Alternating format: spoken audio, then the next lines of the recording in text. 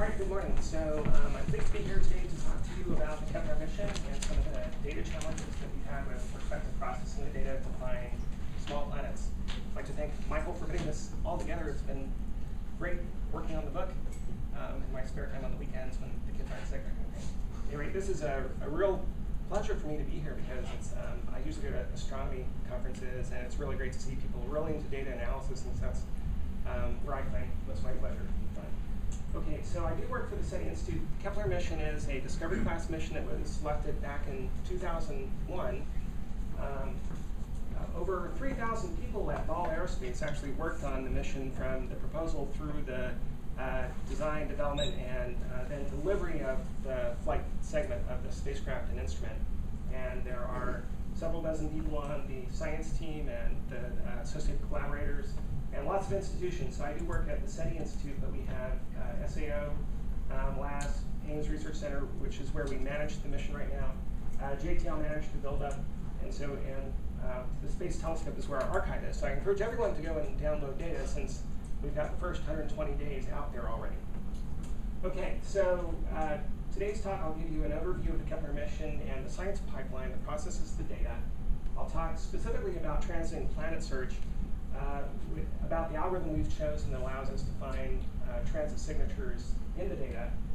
And I'll talk to you about one of the challenges that we're grappling with now and an approach that we're developing to handle this particular situation where the functionality isn't quite what we, or performance isn't quite what we want.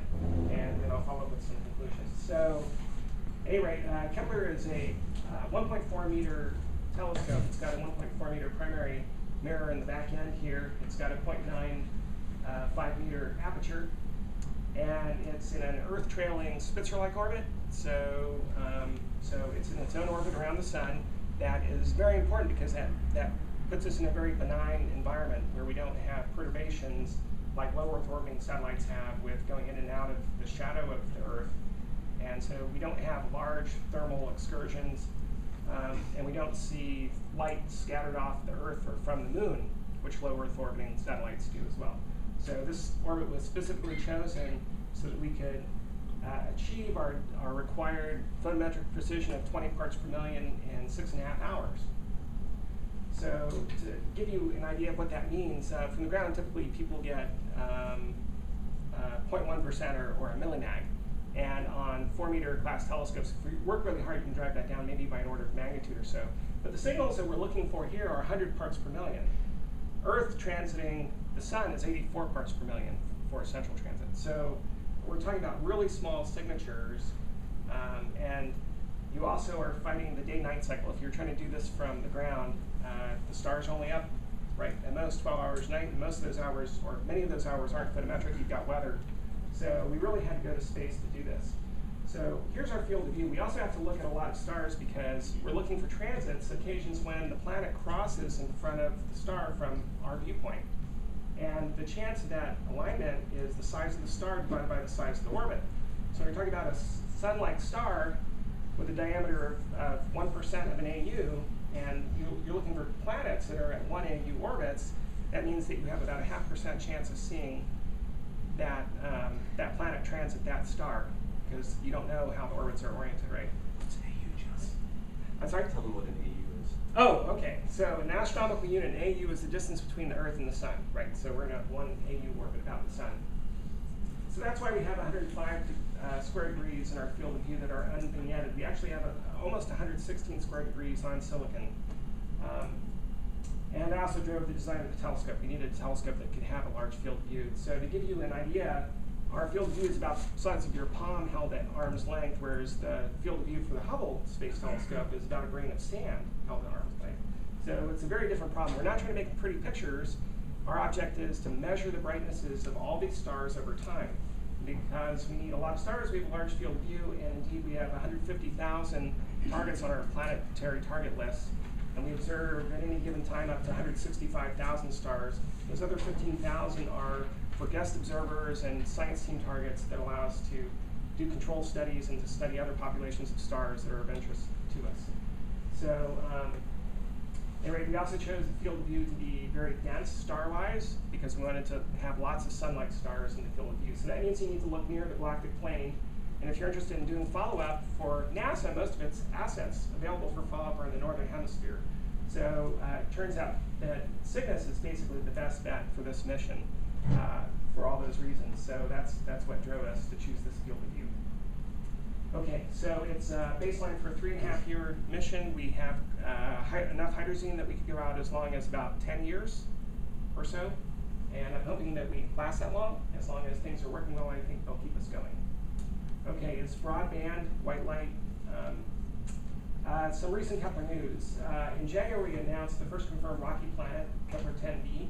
This is the first planet that's unambiguously made of rock. It's 1.4 Earth radii. It's in a 0.8-day period orbit about its star.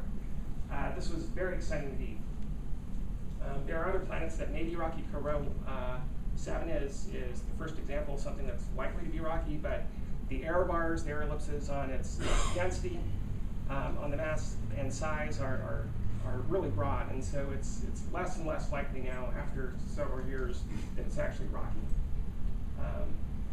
But you know, some people still have their bets on. Anyway, back at the beginning of this month, we announced that we've identified over 1,200 new planetary candidates in our data. And most are closer to Earth in size rather than close to the giant planets that have been previously discovered. So most are smaller than Neptune's. And the 68 are less than 1.25 Earth radii. So, and 54 are in or near the habitable zone of their star. So for the first time in history, we have a sample of Earth-sized planets, and we have a sample of planets in the habitable zones of other stars. So this is proving just, I think, the tip of the iceberg in terms of the watershed that Kepler is going to provide to the extrasolar planet community. Question here. Yes. Just to get things in perspective in my head, before January, there were known, I think, only 500. Right about, right, that's right. So that's a massive, that's a huge increase. This potentially triples the number of known planets. Now, these are candidates still, because although we have no indication that they're not planets, and we have strong reason to believe they are planets, we haven't been able to follow up and confirm them. In fact, we're letting the community help out. On the other hand, our internal estimates are that on the order, no more than about 20% of our candidates are false positives. There's an independent paper out there by Jon Jenkins who estimates our false positive rate is closer to 10%. And there's a question in the back. Your sample is biased by the bandwidth you looked at? Not really. We sample stars that have M dwarfs that are about half the size and mass of the sun. So the coolest main sequence stars that are burning hydrogen, out to early A stars, which are twice as big as the sun. And the reason we restrict ourselves to that range, which is very broad, it covers almost the full spectrum of main sequence stars, is that our primary mission was originally 4 years, and by the time, if you look at larger stars than the early A's, the habitable zone is too far out for us to collect enough transits in our primary mission. So we are volume limited, or it's a magnitude limited survey. So we go from about 9th magnitude to about 16th magnitude. And we've got lots of G's, lots of F's, lots of K's, 3,000 M stars, the brightest of which is 10th magnitude. So, and then at the same day that we announced these candidates, we also released all the data for the first 120 days on approximately 180,000 stars. We announced the confirmation of 6 transiting planets around one star, Kepler 11. So this is a very compact, very coplanar system. Yes? Is there an official RV follow-up program for the candidates that makes sense to do RV follow-up? Oh, yes, we do. We have a very active follow-up observing program. People like Jeff Marcy, Bill Cochran, Dave Latham, and other people helping out. We use a suite of assets, including CAC, to do RV follow-up. But we also do high spatial resolution imaging to help us out as well, and some other measurements. So. Might mention what RV follow-up. Radial velocity. So I'll talk about this a little bit later, but please remind me if I don't. Okay, so let me go on. Okay, so this is the folded light curve for Kepler 10.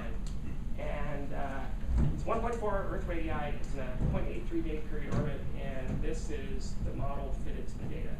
And the transit depth is 0.00015, so this is 150 parts per million. So this is pretty darn good. No AC photometry this good ever. So Kepler is really performing phenomenally. Certainly much better than my worst expectations, my worst fears in working with this program for over 16 years. Watching them design and then build the instrument, test it. So we are doing extremely well. Now, just to give you an idea, before Kepler, we had discovered about 70 transiting planets. Now, the first one was discovered in 2000, HD 20945AB. That was the first planet discovered that happened to be transiting. The first planet that was discovered around a main sequence star was 51 Peg in 1995. It took about 5 years before we actually found one that was transiting its star. Up to that point in time, some people were saying, well, maybe these aren't stars, maybe these are just substellar companions that are formed in the same way that binary stars are formed. They really aren't planets. But once we started detecting transiting planets, all those arguments fell away because we clearly saw, once you got transits, you get the size of the planet, you've got the mass from radial velocity where you're measuring the reflex motion.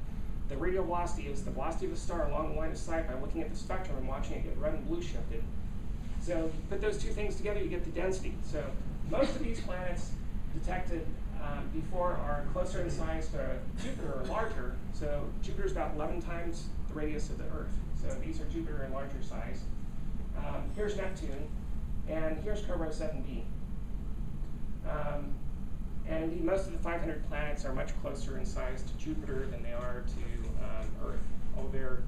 In the last several years, people are pushing down with radial velocity to detect super things that are up to something like 4 times the size of Earth, between Neptune and Earth size. So we've seen a rapid revolution in this brand new field. Because of course, when I was in grad school, nobody was doing this, and the few people that were tracking their claims. So exoplanet science communities have to be very conservative in broaching this subject, coming to the fore with these discoveries. But we're seeing lots of productivity with radial velocity campaigns, and now with transit surveys coming online, it's getting even better. So last year we released the first 44 days of data, and we released the identities of about 700 candidates. These are 305 that we released to the world. And you see we're pushing down with Kepler down towards Earth size. And we're also pushing out in terms of the orbital period because both radial velocity and transit surveys are more sensitive to planets that are closer in to their parent star, into larger or more massive bodies. So we only had 44 days of data, so we could estimate, because we had more data than we were releasing, the periods of these objects out to about 100 days. And then beginning of this month, boom, these are the rest of the candidates that fill in the 1,235. So we're pushing down to planets that are smaller than Earth size and pushing our periods out as we accumulate more data. So this is extremely exciting to be a part of all this and to see this happening. And lots of, I think if I were on the sidelines, I'd be cheering too, because it's just great. It's phenomenal. So this is the changing picture of extrasolar planet science in near real time. Okay, and so the other thing you do is, since we know the mass of these stars, or have estimates for the mass of these stars, and the effective temperatures, and the sizes, and the distances that we can estimate the distance to the planet in its orbit, and then we can also estimate the equilibrium temperature of the planet. So this is a plot of the equilibrium temperature versus the size. So things we're really interested in are down here in the habitable zone, but because we're only looking at short periods so far, the habitable zones for most of our stars are further out. So if something's in the habitable zone, which the 54 candidates we've talked about are, those are largely habitable zones, smaller, cooler stars that have much shorter orbital periods in their habit zones. Yes? Can you say something about that one that's all the way down by 0 relative to Earth size? Well, this is not 0 down here. So this is 4, 3, 2, 1, and this is so that's the scale in there. yeah, it's I'd have to look at that. It's on our list, but I think the smallest candidate we have is about 0.7. So this is 0.9, 0.8, 0.7, 0.6. There may be a 0.5 there, something about half the size. Okay, so now I'm going to switch over and talk about how we process this data to actually make these detections in the first place. So this is the science pipeline. This is how we turn pixels into planets. So here's an image of a star. In fact, this was a star that has a known transiting planet that was discovered the year before we launched in 2008. And we launched in March of 2009. This is HAP-P7b. It's very bright. It's about 10th magnitude. It's actually saturated and bleeding slightly because CCDs have a finite well depth. So if you collect too much charge, they start spilling like ice cube trays. Okay? At any rate, the first thing we do is we have to calibrate pixels. There are a number of on-chip artifacts that we have to deal with, and you want to put the data back on a linear scale where you want to know how many photoelectrons you collected in each frame and each pixel. And so you have to correct for things like nonlinearity. You have to correct for the fact that we don't have a shutter. You have to correct for the fact that there's a black level or bias voltage that is a function of where you are on the CCDs. All that kind of stuff. So the first step in the pipeline is to process the pixels to calibrate those. Once you've calibrated the pixels, then you can actually do your photometric analysis where you essentially sum up the pixels underneath the image of each star to estimate the brightness. At the same time, you also measure the location of the star. You measure a centroid. This proves to be very important in terms of false positive rejection. And it's also the reason why, one reason why CoRoT has not proved to be quite as productive as we all hoped that CoRoT would have been. CoRoT is a 40 centimeter transit survey. Well, it's a telescope that's 40 centimeters in low Earth orbit, set up to do astroseismology and detect exoplanets. And they were launched in 2007, and to date they've detected 15 planets, well, 2 of which are brown dwarfs, so 13 planets, which is a great disappointment. But in part, it's because they do their photometry on board. They don't measure the locations of their stars. Why this is important is because we've got large pixels. When you're doing transit surveys, you want a lot of sky. So our pixels are 4 arc seconds on a side. That you can have a lot of stars in 4 arc seconds. And so if your target star has a dim background eclipsing binary nearby, that background eclipsing binary is diluted by the foreground target star. And so rather than seeing a 50% drop in brightness for an eclipsing binary of 2 equal components, you might see a 0.1% drop in brightness or a 0.01% drop in brightness.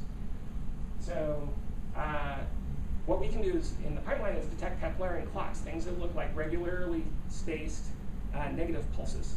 And eclipses look the same as transits once the star is degraded to a certain extent. So we expect a large number of false triggers on background eclipsing binaries. But if you measure the position of the stars, then what you'll see for background eclipsing binaries, in almost all the cases, it's going to be slightly offset on the sky from your target star. It's like having 2 weights on a balance. And if you take the star dims, you're taking a little weight off here, and so it tips this way. So you'll see a shift in the location, the measured location of the star on the sky, that's correlated with the transit. So you'll see a shift in transit from the baseline out of transit location of the star. It proves to be a very powerful technique for identifying blends where you might have a background eclipsing binary. Now, on the converse, it could be that you have a stable background star and the planet is really transiting the target star. And you'll see the same effect. You'll see a correlation between the photocenter motion and the photometry. What this is a yellow flag that, gosh, we've got to do a little follow-up. So one of the most important things we do for follow-up for such cases is we get high-resolution, either speckled or adaptive optics imaging on these targets, so we understand what the distribution and brightnesses are of stars that are near our target star that are well within, well within the scale of a couple of pixels of our star. It's below the resolution of our targets. Where do you get that data from? Let's see. We get speckle at the WIN, and then Andrea Dupre is doing the adaptive optics, and I forget exactly where we're doing that. But From the ground. It's from the ground. Yeah. We also have some follow-up with Spitzer and some proposed follow-up with HST. Anyway, so once you understand what the stars are that are near your star that we don't know about beforehand because they're not in our original catalog, or you can't distinguish those stars in our images because they're too coarse, then you can actually interpret the centroid shifts and tell which star it is. So the centroid will always move away from the source, so it provides you with a magnitude and a direction from the baseline position, and so we're able to sort these things out. So sometimes it turns out to be a planet, sometimes it turns out to be a background eclipsing binary. Now the next step in our process is the hardest one, I think, because it's the hardest to get working as well as we'd like, and that's what we call pre-circuit data conditioning, where we identify and remove systematic errors. So it turns out Kepler is much like any other instrument that's a couple of orders of magnitude better than anything in its class before, and that is that once you've invented the world's best photometer, you've also invented the world's best thermometer. So it's very sensitive as a photometer, but it's also very sensitive to its thermal environment. And although we're in a very benign Earth-trailing orbit, there are still thermal changes on board that are important when you're looking at the photometric time series. So I'll talk about that a little bit later. And then we've got the corrected light curves that we send through transiting planet search, and that's where we look for the periodic pulse trains. Once we identify what we call threshold crossing events, because they're not planets yet, things that look like they have statistically significant signatures that are correlated or look like transiting planets, then we subject those to a suite of diagnostic tests. One of those tests is to look at the centroid shift that we measured up in photometric analysis. We also look for things like we analyze the depth of the alternating transits to see if there's a significant difference between even and odd that would be indicative of an eclipsing binary with slightly different size components. We look for small changes in the intervals between the even and odd transits, because you could have a slight elliptical orbit of two equal components and then eclipsing binary. And we also remove or mask off the first transit signature we see and look for additional planets. That's very important because it turns out that about 20% of our stars that appear to host planets host multiple transiting planets. So we need to be able to detect multiple transiting planets. Indeed, the largest such system we have is Kepler 11, where we have 6 identified transiting planets in one system. Yes? Are what you call candidates, have they been through the validation process? They've been through this. Remember, we're kind of confirm and validate. Right. Okay. Well, we talk about 2 things. Data validation is our pipeline that furnishes a suite of diagnostics to the science team. We use that to rank and prioritize the candidates for the follow-up observing. And part of that is, what kind of stars, because some stars you can't do good radio velocity measurements, like early stars, A stars, and they're too hot. They don't have enough features in their spectra. And so all the candidates go through this process. Then it becomes more of a person process where we have people that actually fit models that are have more sophistication than the ones we're fitting in data validation, where we extract the physical parameters of the system. So all the candidates have been through the system, and none of them have failed outright any of the tests that we perform internally, either in the pipeline or the other tests that people do in the science team afterwards. But those candidates are in various levels of maturity with respect to they have RV taken or even a reconnaissance spectroscopy to see whether you see double lines that would be indicative of an eclipsing binary from the start or something else funny going on. So you really have to look at the tables in Bill Baruchi's paper that's on AstroPH actually to learn the details about each candidate and how confident we are that it's a planet. So we have several levels. Yes? So it's too early to talk about Planet Zoo, or is that? Oh, there's a Planet Zoo. It's called Planet Hunters. So in terms of people actually looking through these light curves to identify planets on their own. Yes? Is this pipeline, or is Kepler sensitive enough to detect large moons around? Yes, it is. Our pipeline is not set up to detect those automatically because they're not evenly spaced periodic signals. So, but we do have science team members who are in a working group that are working on that. Okay, so just to give you an idea of what the data look like. This is a highly stretched clipped image, so I can show you the artifacts we have to deal with. So the vertical lines here due to the fact we operate without a shutter. We integrate for 6 seconds, and then we read out. It takes half a second to read the whole CCD out. So a pixel that's here for 6 seconds and travels down and hits that star on its way out, so it picks up light from all the sources below it. At the same time, a new pixel is being read into place to sit there for the next 6 seconds, and it sees all the targets above its locations for the integration. So the first order, the smear trails are uniform and constant along each column, but they vary over time and vary from column to column. So we have 2 special regions we use to measure that and subtract it off as part of the pixel level calibrations. The other feature that's you can see are these horizontal features. Those are caused by the clock signals driving the fine guidance sensors that are in the corners of our focal plane, and they're causing small DC offsets when each of these pixels is being digitized through the analog to digital converter. And it's a synchronous system, so this represents fixed pattern noise that we measured before launch. We confirmed that it was still the same on orbit, and we model and remove as part of our calibrations. So, and then we're focusing in on one star. This is P7b, and you see we essentially only send down about 5% of the data because we can't afford to store it on board. Yes? This is a trade-off because the telescope doesn't move. You said something earlier that the telescope doesn't move. So if it doesn't move, you can't track it, so the stars move on the focal plane.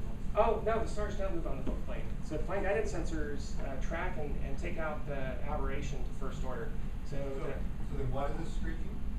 Oh, because you're reading out the CCD and there's no shutter. So you're moving the charge down the column, Oh, I see, okay. but light is continuing to fall on the sensor. No shutter to increase your integration cost. No shutter, because we couldn't afford to build one that had high enough reliability that it wouldn't. You could guarantee it wouldn't fail open or closed, right? It would be a single point failure, right? So, and micro shutters haven't been invented yet. So James Webb Space Telescope will have micro shutters. That technology didn't exist when we were building Kepler.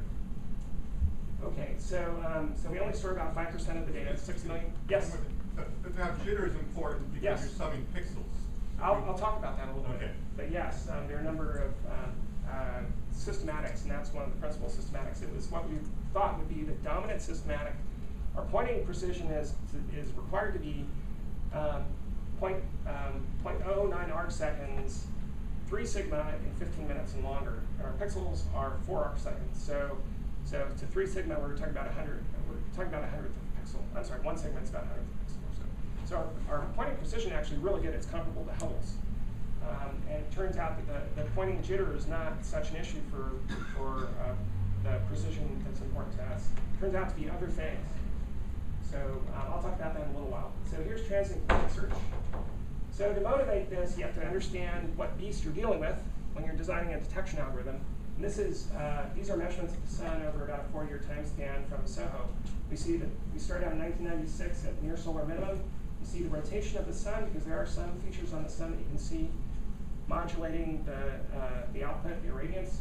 Over time, sun rotates average period of 27 days.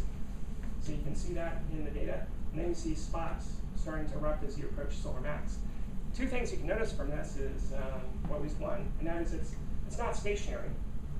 And the other thing you notice, it doesn't look like white noise. So you need a detector that is adaptive. It can adapt to the changing conditions of the observation noise you're dealing with, and that can deal with colored noise or non-white noise. So those were luckily back in the 60s, people had worked all this out. So at least if you're talking about filtered Gaussian processes, there are optimal detectors. The optimal detector is basically, it X's your data, your time series. What you do is you project that onto your signal of interest, but you have to account for the correlation structure of your noise, and that's what this correlation matrix R is. So if the data are white, then R inverse just evolves down into 1 over sigma, and you're just taking the dot product of the data with the signal, and you're normalizing it by the noise, you get a sigma. So you're just looking to see how parallel your data vector is with your signal vector, and if they're co-aligned, then you say, hey, and it's got a large magnitude, then you say, hey, I've got a strong signal. That's basically all this is. So there's a normalization factor here that turns out to be the estimated signal-to-noise ratio of your reference signal. So that puts this test statistic on in terms of sigma. So you're talking about a 7 sigma detection, a 3 sigma detection, whatever. And if that's higher than your threshold, then you say you have detection. If the noise is stationary, you can actually transpose this into the frequency domain, and this provides a little more intuition, at least for those people like myself who like Fourier stuff. And in this case, the real need of this is that what you're doing is you're multiplying the Fourier transform of your data with the Fourier transform of your signal, and you're normalizing it by the power spectral density of the noise. So this is what this looks like. These curves here on the right are power spectral density estimates for the sun based on that data I showed you earlier. And you see there's a lot more power out here at long time scales than at short time scales. And these are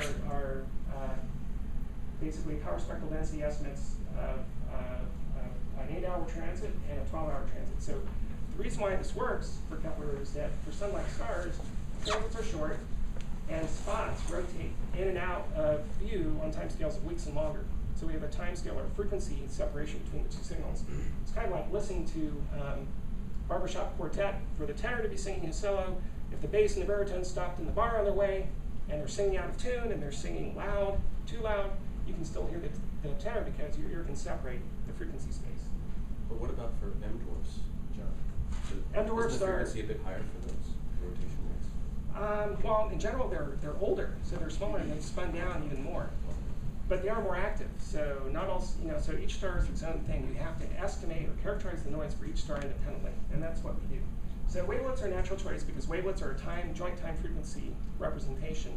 And we've chosen a filter bank implementation. This is a lot like a graphic equalizer you might have with your stereo system. where the lights tell you exactly how loud or how much energy or power there is in each of those channels at any particular point in time. And what we do is essentially we convolve the data with a bank of filters, and each filter picks off a different region in the Fourier domain, and it's orthogonal, which is really nice. Okay, so what that allows you to do then is to look in each of these channels to estimate the noise power in that channel, and then you can whiten the data, which is essentially what you want to do. If we go back here, is that whitener, or the power spectral density, to do your detection, what you do is you divide your data for a transform multiplied by the transform of your signal by the inverse power spectral density of the noise process. So it means stuff out here isn't going to get much weight. Stuff down here gets a lot of weight. So this is where we're able to detect stuff, is in this region. So that's really what it says. So this is a signal flow diagram that shows the bank of filters, and then the data comes in here, and each channel has its own time series coming out. We estimate the noise power. That's just, we have an analysis window that's just RMSing the stuff going through it. And then you convolve it with a corresponding channel signal from the reference transit pulse. You're correlating that in each channel, and then you use Parsifal's relation in this frame, this wavelet frame, to build up your statistic. So it means that in MATLAB, that's only about 20 lines of code. It's very efficient. Okay, so here's Kepler-like noise plus transits, and this is SOHO data with noise pertinent to Kepler. And there are 4 Earth-sized transits here. Can anybody see them? Sure. Sure? Yeah. On this scale, an Earth-sized transit is 0.1 watts per square meter, so it's a fifth of this major tick. So I guess we all see them, but I don't know many of us could actually point them out by coming up here and pointing on the screen. But if you apply this wavelet adaptive match filter, these are the single event statistics as a function of time. The blue data is with transits, the red is without. So we see blue spikes where the transits are located. Then the idea is to fold the data. If you choose the right period and you fold the data and stack it on top of itself, the transits are aligned. They act coherently, but the noise doesn't. So it allows you to build up your signal noise ratio. So in this case, we get a total signal noise ratio of about 11. So this is a clear detection. Our threshold should be about 7 sigma to reject statistical false alarms. Okay. And then you can, and this is a projection. This is the maximum statistic you get for each trial period. But if you look at this trial period as a function of time to first transit, there it is. Okay, so this is a simulation, but it's using real SOHO data. And now this is real data. This is a much deeper transit than Earth. You can actually see it easily by eye. But here's what the correlation time series looks like. And you see the data in between the transits looks quite white. And this is the normalization time series. So this is the other part that goes with this. We estimate our combined differential photometric precision. This is in ppm, so this is 100 parts per million for this star. And then down here are the single event statistics in sigma. So each of these events is about a 30 sigma event. So this is an illustration of how this works with the signal you can actually see by eye. What creates the negative dip? The negative dip here? Yeah. That's because you're correlating the pulse. It's like going into a funhouse where the whitening filter makes the data look white, but it's distorted your transit. So it's like going into a funhouse and looking for a friend's face, but you know the shape of the mirror, so you can predict how your friend's face will be distorted. But you don't know where these things are, so as you move this transit mask across your whitened data, you get your peak when they're centered on top of one another, but then you get this ringing because your whitening filter is a high-pass filter, and it takes the transit and accentuates the edges. Okay, and then you fold it, and here's the period. And then here's the phase, and there it is at 13 days into the data. Okay, I'm going to turn my attention now to pre-search data conditioning. Plus, sorry, yes? plus you can also make predictions and tell when you should be seeing it in the future and go back and see if you're right. That's another way of confirming, no? Well, it is. It's something that we do outside of the pipeline. So the pipeline furnishes us with candidates, and then we keep track of those to see what's happening. But yes, we do that. So pre-search data conditioning often does a good job. So these are 2 stars. The red is the original light curve or flux time series, and the blue is what comes out of PDC. We've got a number of operational activities that can impact the photometry. Pointing tweaks where we had larger than expected drift in the pointing at the beginning of the mission before the flight segment actually tuned up their algorithm. So that we injected offsets intentionally to keep things aligned, because we only send down the postage stamp. So if we wander outside the postage stamps, bad news, you don't get your data, you don't get your planets. And we had some safe modes, and during these early safe modes, we turned off the photometer so it cooled down.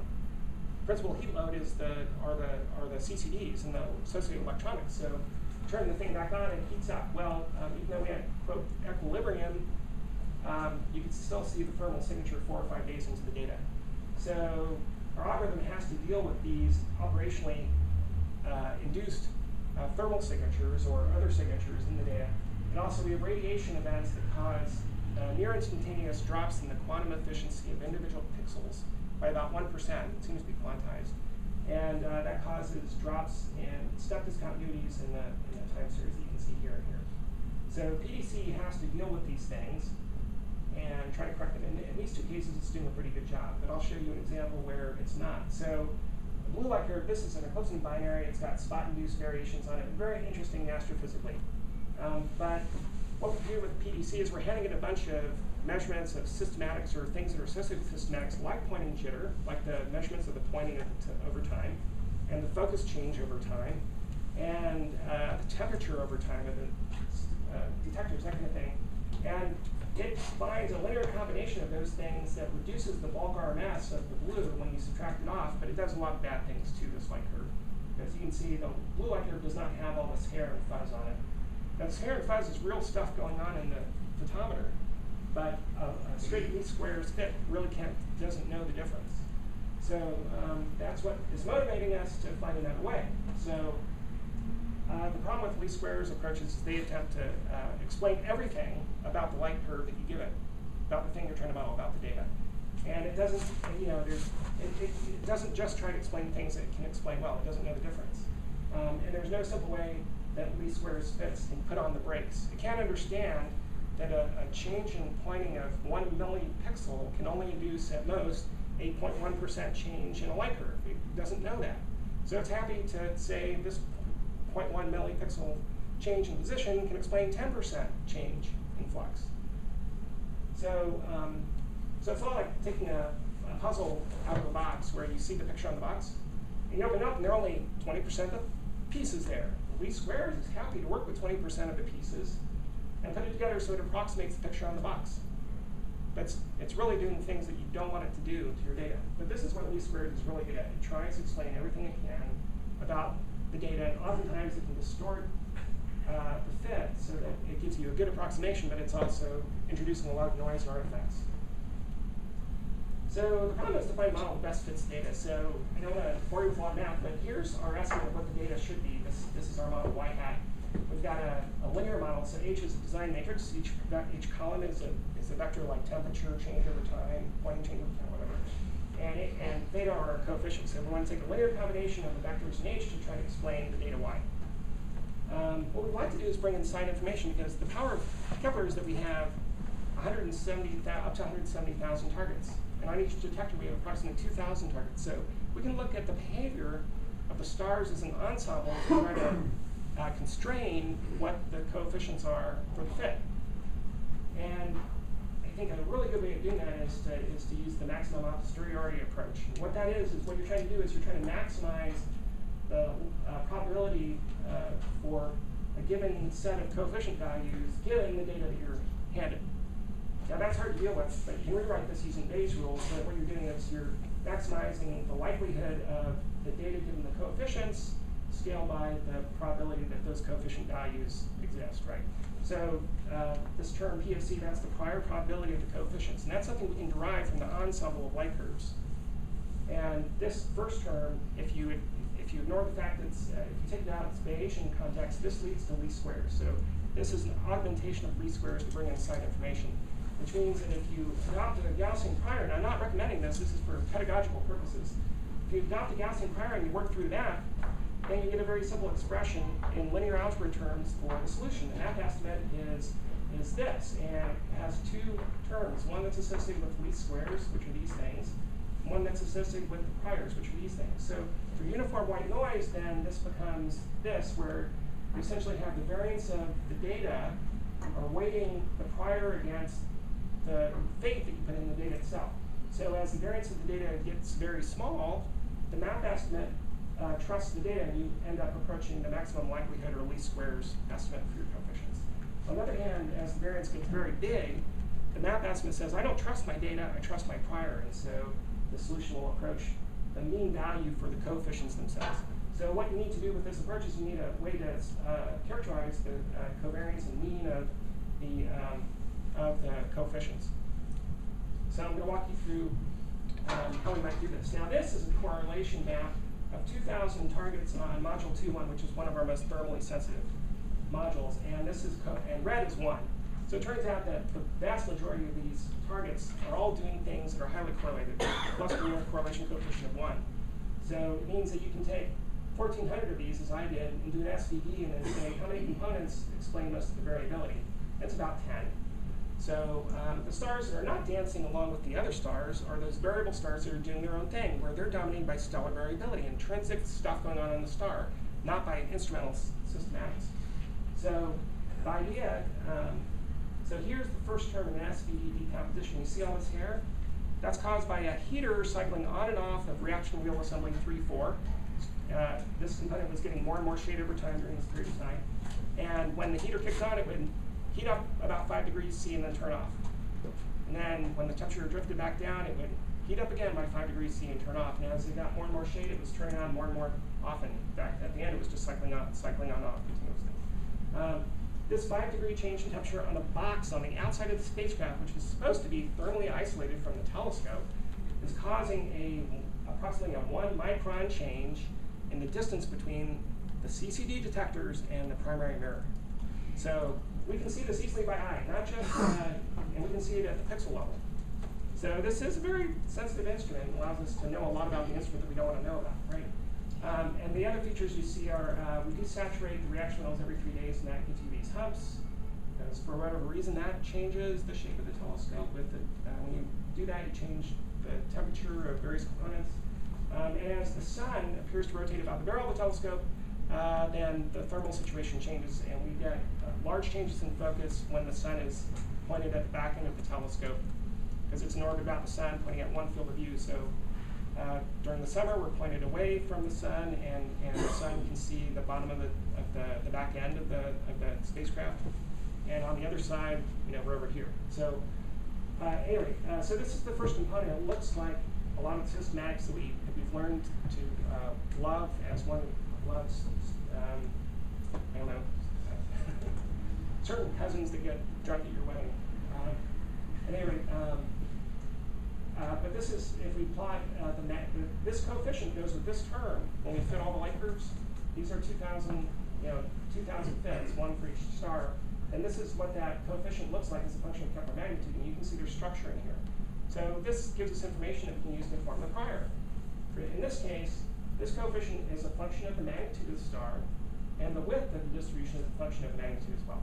So we can use those to, in this little toy sort of demonstration that this can work, can establish Gaussian priors for each of these coefficients based on these scatter plots.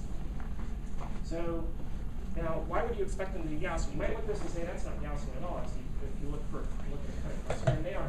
But this is just sort of like just to demonstrate that we've got something known here. We're developing an empirical method to estimate the PDS. And so this is an example of one of our empirical PDS. But that's under development now. What I can show you today, though, are the results of doing this map using these Gaussian priors. And so here's an RLI star. These stars explode once every 12 hours or so. They're very interesting. They're related to the SETI, so they establish their distance scale to other galaxies. Because they're standard panels, even though they explode every half day or so.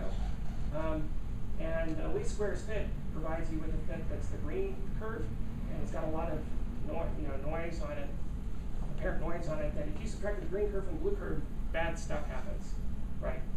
What you can see is that over time, this thing is getting dimmer. Now, that's not what the star is doing. The focus is changing over time, and the images are getting more spread out, more blurry. The map fit recognizes that, and so the red curve allows you to correct out for the focus, the broad, long-term focus shift, without introducing a lot of extra noise. Here's another example. This is one of the typical stars that's very quiet, that's on this module. It's dominated by systematics. In this case, the least squares fit and the map fit are comparable. The map fit trusts the data, but the data are close to where, coefficients are close to where they should be anyway. So This appears to be a very good technique to deal both with quiet stars. For the most part, we're doing a good job at quiet stars, as well as for the more astrophysically interesting stars that stick out like sore thumbs when we don't deal with them correctly. So this is that other target I showed you earlier where we were doing a poor job with least squares fit degree. But again, the map recognizes that this star is variable and it trusts the priors over the data, so it does not reduce the, it doesn't attempt to do this crazy fit to reduce the bulk R mass, which is what least squares is trying to do. Okay, so conclusions. Kepler mission is returning a wealth of exoplanet science, and I didn't have time to talk about today, but also astroseismology, the study of oscillations and pulsations of stars. And we really are revolutionizing that field. In fact, there are many more publications coming out of Kepler for astroseismology than there are for planets. And that's because people have been waiting for decades for something like this to get such contiguous, long-term photometric time series on variable stars so they could actually study the pulsations of the stars. The great thing about astroseismology is that if you study the tones, because all the stars are ringing like bells, the sun rings typically it's got a coma frequencies, but they're about 5-minute time scales. But you can study the intervals in between the tones and frequency space, and those are related to the size of the star and the mass of the star. So you learn something about the composition and structure of the star, and you can also get, for our brightest stars, you can get the radius to 1%. There's much, much better you can get from any other technique available today. Our stars are far away, relatively speaking. They're very close in other ways, but 1,000 to 3,000 light years or something. Okay, so astroseismology is very exciting. In fact, this, and then PQRs, these RLI rays are very exciting because there's, if you see this modulation of the envelope, that's called the Blaschko effect. And that's a mystery. Nobody knows what's causing the Blaschko effect, this modulation and then intensity. And they come in all kinds of time scales. Most of them are on times of 10 days or longer. Nobody knows what's causing that. That's been known for 107 years or so. But nobody's known. And our astroseismologists believe that Kepler data will allow us to crack this mystery and solve it. So that's all very exciting. What has worked out very well, although we are tuning it up, because data aren't perfect, is the wavelet-based approach that's allowing us to detect small planets in the presence of time-varying non-white observation noise and stellar variability. And this map approach looks very promising because we can use it to augment the current approach-running approach in PDC and bring some reason to the coefficients that we're fitting so that we can reconstruct the physical constraints underlying what's going on between the perturbations like pointing and focus change on actual measurements and develop an implicit model. And it promises to improve our ability to identify and remove instrumental signatures while preserving intrinsic stellar variability that's of such great interest to exoplanet science as well as to astroseismologists. So that's why I came here today to talk to you about, and I'd be happy to entertain any questions you have at this point.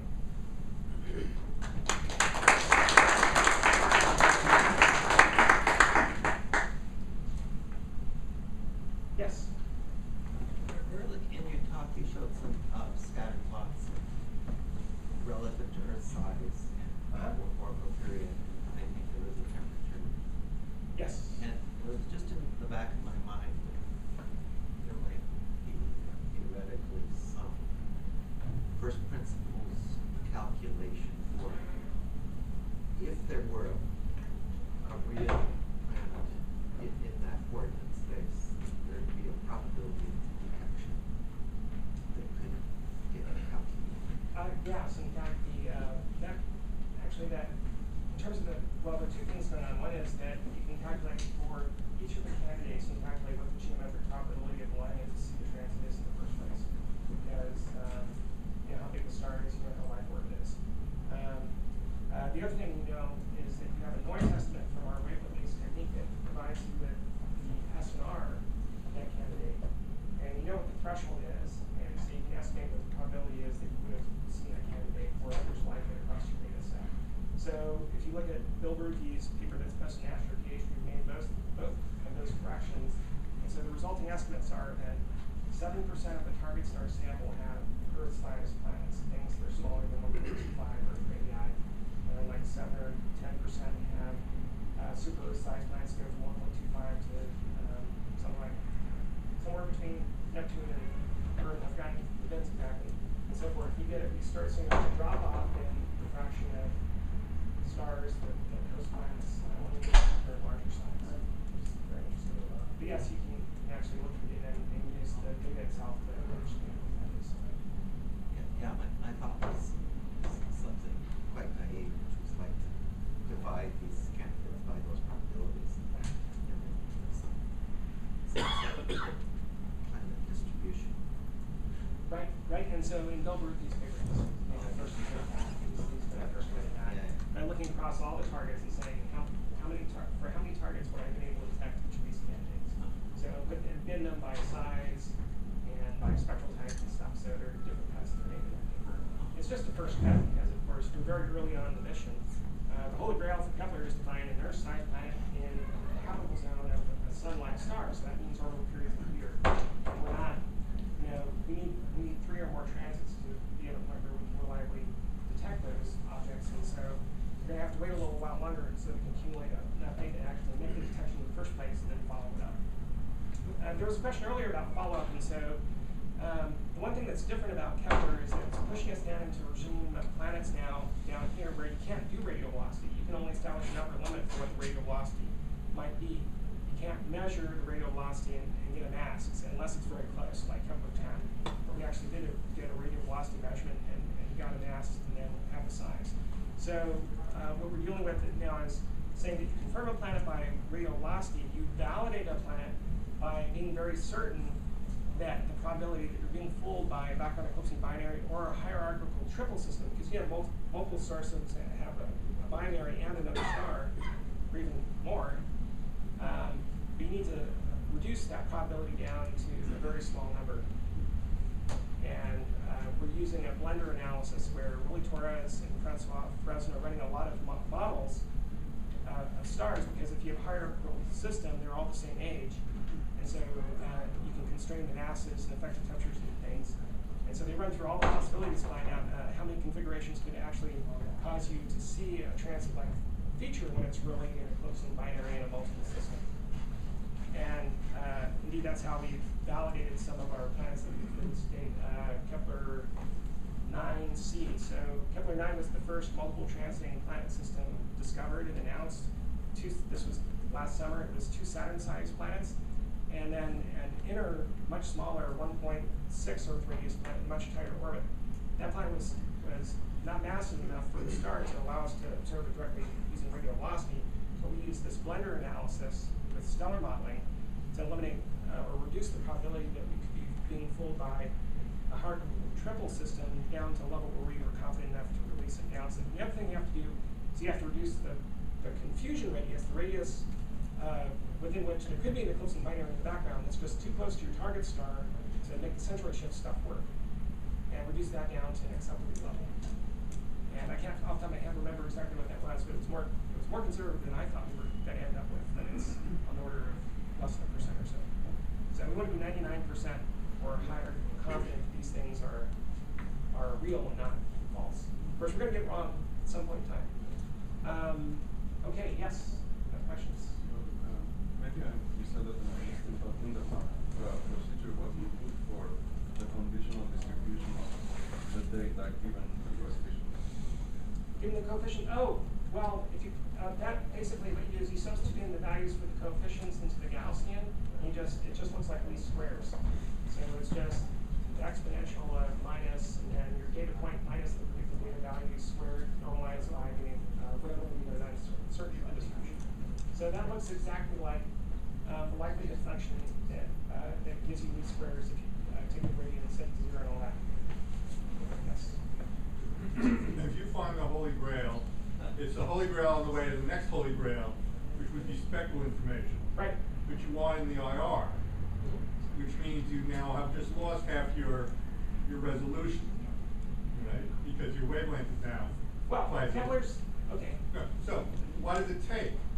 If you were doing the same experiment between 1 and 2 microns with the same or twice as large telescope, would you see it? What how do you scale? How do you scale this system? So the grand scheme of what NASA is trying to do on its quest to find life elsewhere is Kepler is the census maker. So it's going to define the frequency and distribution and prevalence of Earth-sized planets in the habitable zones of stars of different spectral types. And TPF, terrestrial planet finder, which is kind of a misnomer, is going to be, well, we don't know exactly what's going to be the predisposed architectures, but the idea is to be able to image and take spectra of the planets to look for biomarkers in the atmosphere to constrain that. That's probably decades away now. But right now that's what people think it's going to take to do the job. So Kepler's job is to define the search space for those follow-on approaches so that we can actually scale them appropriately and cost them and get them going. And you've been waiting patiently. Multiple planets in the universe, so that you see that phenomenon commonly? Well, that's one of the greatest surprises I've seen is so many multiple systems so early. If you look at the solar system from somewhere out there in the galaxy, at a random position on the sky, if you see Earth transit, you have about a 12% chance of seeing Venus transit. So you could say, well, maybe you'll see 10% of the time. What we see is that about 20% of target stars that have transiting planet candidates have multiple transiting planet candidates. So the system I talked about earlier, which I thought I had a slide in here to illustrate, Kepler 11 has 6 transiting planets. So if you look at the whole system, it's about, if you remember those old LP, old records, LPs, about this big. So the system is about as flat as an LP. And the inner 5 are within orbit of Mercury.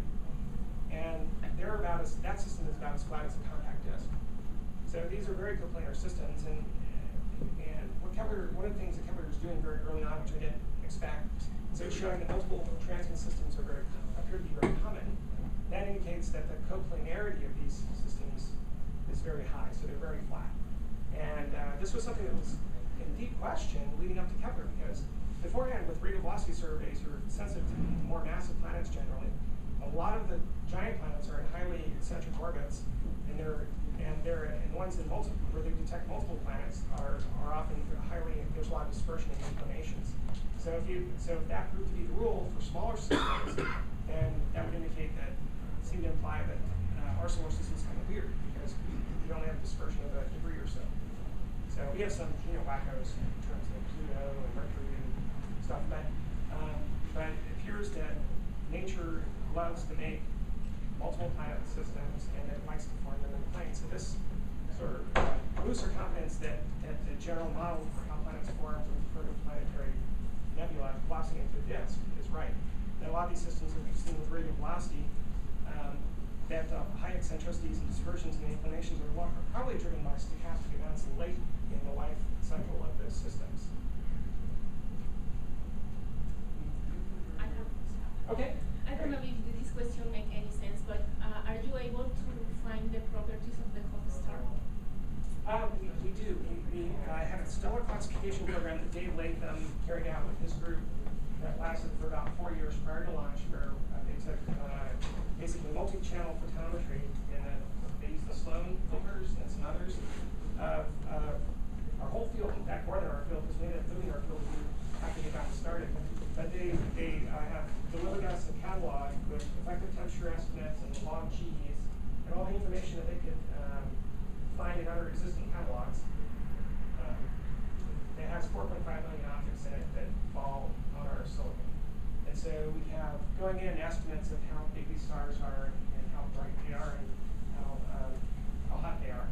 And then when we detect a planet, then we do follow-up because you really want to do this using spectroscopy, not using multi-channel photometry. So although it proved to be very, very good, one of the biggest questions is how can you separate the giants from the dwarfs, the things that are burning helium from the things that are burning hydrogen still? Because we want the small hydrogen burners. And there's this question, can you do with photometry? It turns out that 90% of the time, the Kepler input catalog got it right. So it did a really good job, much better than I expected, and many other people, of discriminating between giants and dwarf stars based on the photometry. But one of the first things we do with follow-up is, did the kit get it right? Is it the right effective temperature? Is it the right size? Is it the right mass?